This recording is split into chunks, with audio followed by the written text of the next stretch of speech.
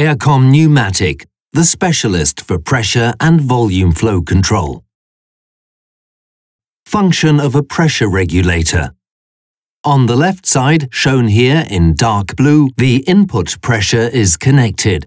By turning the adjusting spindle clockwise, the range spring is pre-tensioned. This sets the output pressure, set value. The pressure increase can be seen on the manometer. The regulating tappet is pressed downward and the venting valve is opened. The compressed air flows from the input to the output, shown here in light blue. The output pressure, actual value, arrives underneath the diaphragm via the vent pipe at the output of the regulator.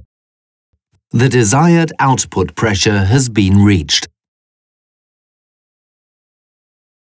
If the actual value becomes greater than the set value, then the diaphragm lifts off from the tappet and the venting valve opens. Excessive air can escape. This function is known as self-relieving. This is not desired, however, for technical or toxic gases. A diaphragm without venting valve is used for that. Excessive air or gas does not escape through the regulator. This function is known as non-relieving.